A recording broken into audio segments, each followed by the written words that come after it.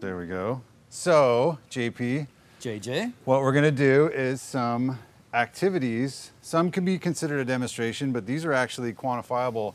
Students can do these as a lab activity. We have some write-ups to support that, but we are going to be doing standing waves in an air column. Ah, okay, because we just saw standing waves. That's correct. Brett was just demonstrating them, and now we're going to be using that same concept, looking at standing waves, but you're going to be using it within this nice column here, correct? That is correct. I can't wait to see it. All right. So, let me just check with Nolan. Is my screen okay? Perfect. So, this is PASCO's resonance air column, and it may not seem like much. It's a plastic tube, right? That's got these convenient stands on it to keep it elevated off the table, and then there's a slidable plunger in here. But what I've discovered is, after trying to do these activities and these demonstrations with other setups, giant tubes. I remember at one point I was using the old tube that the tracks would ship in, right?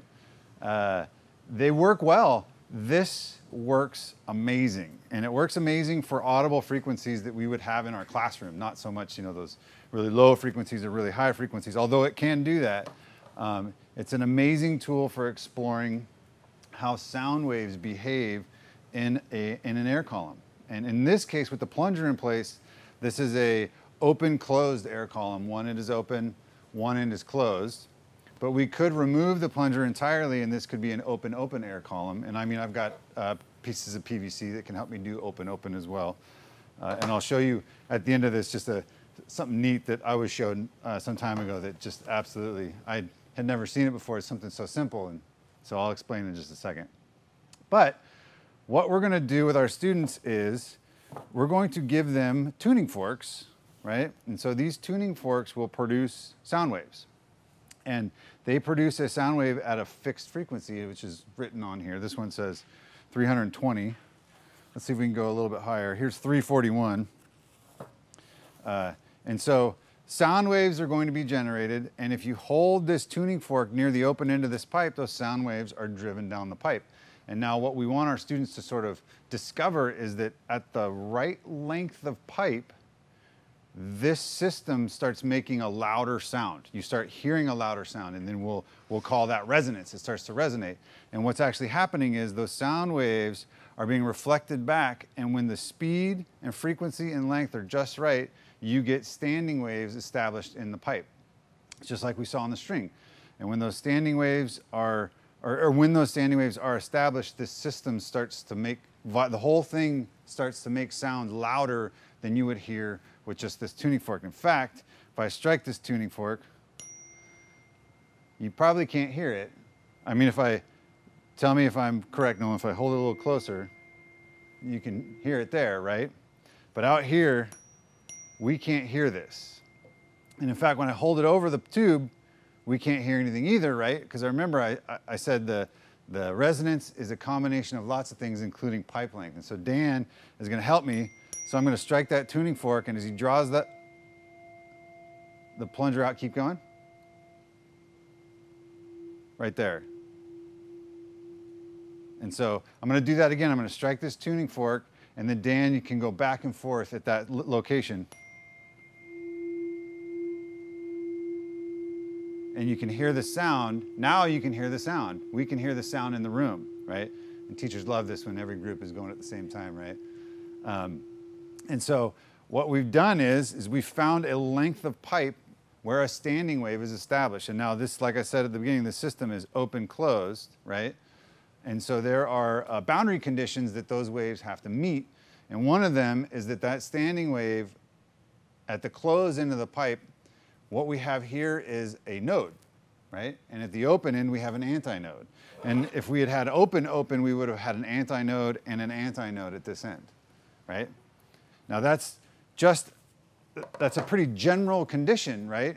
Because we didn't talk about anything in between the antinodes or anything in between that node and antinode. So what happens if we draw this plunger out even further? Goes quiet. Still quiet, and then keep going. Keep going. Right there. We find another location where all of a sudden this tube, this just air column starts making more noise. So what's going on here? Well, this tube setup where it was closed and open, the standing wave that gets generated in there has to have a node and an antinode, and so that can happen when there's only 1/4 of a wavelength in there. But we just found another location where it happened again. So what's going on? You have to have a node and an antinode. So does that mean we've added a whole nother half of a wavelength? Because in between there, we wouldn't meet that condition again. So we must have. So here, this sound wave that's in there has to be experiencing a standing wave where there is a node, antinode, and there has to be now a half a wavelength in between, a new half wavelength, right? And if we know how fast sound waves travel, right, and we know the frequency that we're generating, we can calculate what the wavelength is, right? And so we can compare the calculated wavelength to what we have just experimentally determined. So this is not quite one wavelength, but it's 1/4 plus a half a wavelength. So there's 3/4 of a wavelength in here, right? And we could keep going. And obviously, eventually we're gonna run out of room, right? But we can do different frequencies. So this is 512 hertz. And so, keep going, right there. And so clearly we could tell using our ears, this is where we're resonating, right? Look how much shorter that distance is than the first one. And so if we keep going,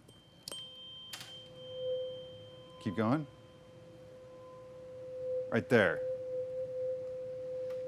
And so we had the same thing happen. Now we've got 3/4 of a wavelength, but look how much shorter the length of tube is. And as Dan popped off, there are clips that come with this system, and they snap right on the tube to help you mark where different things are happening, right? And so we can take these clips, and so with the plunger in this position, we had resonance. We can snap a little clip on there, and students can take their meter stick and they can measure the length from the end of the pipe to the plunger, 49 centimeters. And we know 49 centimeters is equal to 3/4 of one wavelength. And we could keep going, right? Because this is about what we added, that half wavelength. We could add another half of a wavelength and keep going and still meet those boundary conditions. Now, tuning forks are nice. They're very convenient, found in nearly every physics classroom on the planet, right? But I'm constantly hammering this and trying to find it. It can be difficult sometimes. Also, I want to point out, a standard tuning fork like this, if you strike it hard enough or on a hard surface, you will get overtones. You will get frequencies that are not the one that you care about. What I've found is for tuning forks like this one, if you grab it instead of by the handle here, but just at the base of the forks, the tines, and you strike it right in the middle, you can avoid those higher frequencies. Just a tip. So what we can do instead is PASCO has this little mini speaker that's designed to fit right there on the end of the tube. And this can be driven by any function generator. This one is just PASCO's digital function generator, right? And we can generate constant pure tones using a sine wave, which is exactly what this does. So it's at 1,000 right now. This was 512 hertz. So what do we suspect the length of pipe will be at the very first? Probably shorter, right? So let me turn this up. Right there. See, it's much louder. Now draw it back just a little bit. Much quieter, right? You can barely hear it. And so right there, look at the length of pipe is much shorter. In fact, it's about half as short as the 512 hertz tuning fork. And as Dan keeps drawing it back, he finds more and more. Because remember, every time we add half a wavelength, we're going to be at resonance again. We're going to meet those boundary conditions. We can even play music with it. And so we've been using our ears, let me turn this down, we've been using our ears to sort of determine where to stop drawing the plunger out. We could take that a step further. I'm going to go over here. And we can use something like a sound sensor. So this is PASCO's wireless sound sensor, right? And let me get my computer up. And so we can use the wireless sound sensor to measure sound level data. We can actually quantify how loud it is, right? It gets louder when it's resonating. This is the tool that we can use to help us figure that out. And now it's mounted to the smart cart, which I'll explain more about in just a second. So stay tuned for that. And so I'm going to open a file that I have saved on here called air column. And in this file, I've got to connect my sensors real fast. So I should probably turn them on.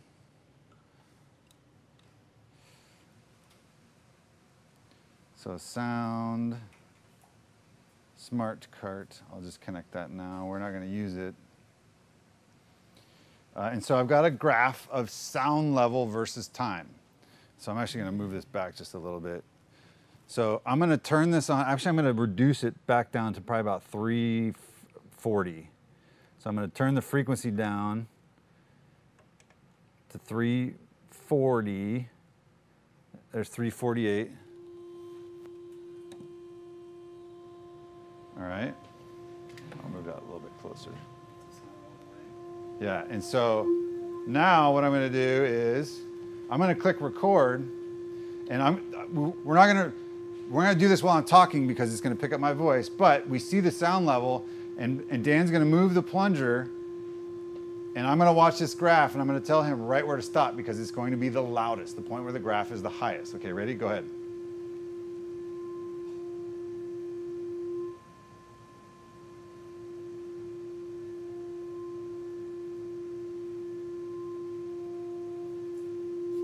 Oop, go back. Right there. Turn that off. And you can see I stopped him right in my graph area here where we were at about 65 dB, right? Everything else was sitting at about maybe about 62, 63 dB. So when the sound level is the greatest, that's where we stop. So students can actually be much more technical in terms of this application, really fine-tune where the plunger should stop so we can get resonance. And so that's, the main application, but I just wanted to show everybody one other thing too, one other neat thing that I've been sort of playing around with. I'm going to move the speaker a little bit closer. And so the reason I have the sound sensor attached to the smart cart is because, Dan, do you mind grabbing that track for me, please?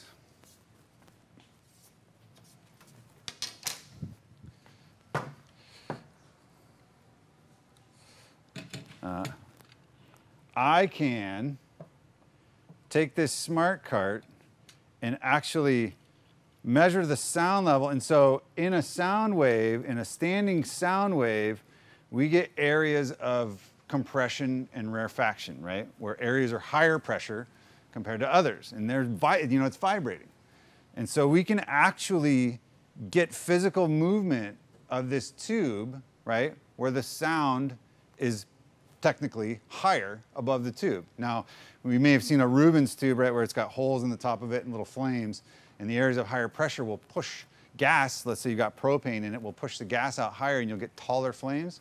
This is kind of like that, but with the sound sensor instead. So you don't have to have burning stuff in your classroom, even though burning stuff can be fun. Disclaimer, we don't burn stuff in our classroom. We don't burn stuff. So let me get rid of that.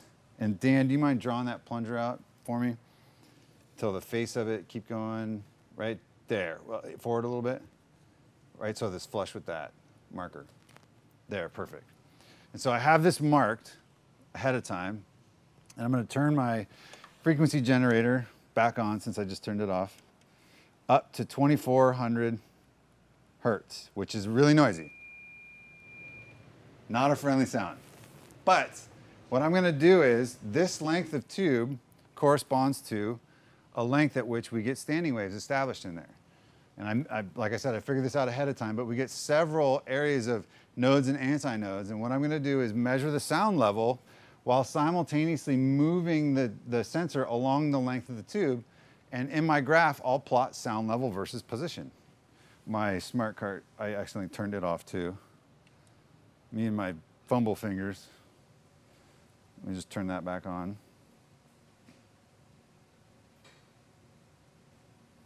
And so we can get a graph of sound level versus position. And so we can tell where the areas where the antinodes are in the tube, how far apart the antinodes and nodes are, right? And so it's got to be quiet when we do this. There's a bit of a fan above me. We'll try it. We'll see what happens, but I'm going to click start. Actually, I'm going to turn this on first. We'll get some sound going, establish the standing waves, and then I'll record data as I move that cart. So here we go.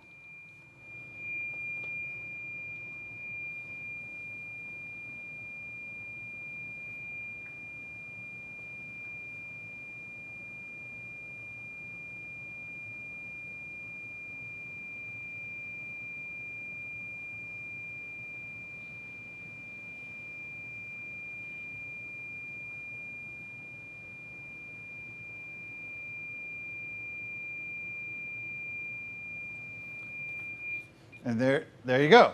And so on my graph, you can see very clearly there in about the first half of the graph, the left-hand half of the graph, there are 3 very distinct bumps in the graph. And those represent antinodes along this tube. And it was right about in this section. Now I got a little flat in the later sections, right? And that just could be spatial constraints of the tube. I didn't spend a whole lot of time setting it up very accurately. But what we could do is we could take our tools inside our software now, and we can figure out exactly how long one wavelength is, right? And so in a standing wave, one wavelength, you're going to see 2 antinodes, right? And 3 nodes. And so this is telling me that we've got a wavelength of about, bless you. Thank you. We've got a wavelength of about 16 centimeters. And so if I do the math, 2400 hertz, 344 meters per second, we know the speed of sound, we know the frequency, we can figure out, we can calculate what the wavelength is, and it's about 15 centimeters. So we're very close. And we could have redone this and tested it in different areas as well. So You're so excited about these waves. Yes. I mean, you're really so very excited about these waves. But this is again, one of those things, you kind of started with waves, we're back in waves, and this is one of those things that we teach every year, we teach at every level, and yet we always struggle trying to show these things, and now you're showing them very easily, really, with some very nice stuff. Are these labs available if folks wanted to look this stuff up? What can they find? So the labs with the resonance air column, we have both advanced physics applications for it, so if you go to our AP physics manual, advanced physics 2 manual, sound is in there.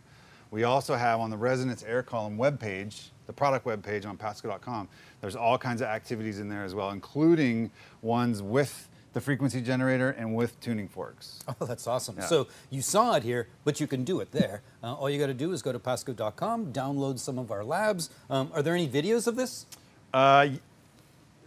There is now. That's right, because this has been recorded. So we will have these videos for you. You'll have access to this. You can watch all of this and all the labs that JJ has put together. So ladies and gentlemen, Mr. JJ Plank. Thank you very much.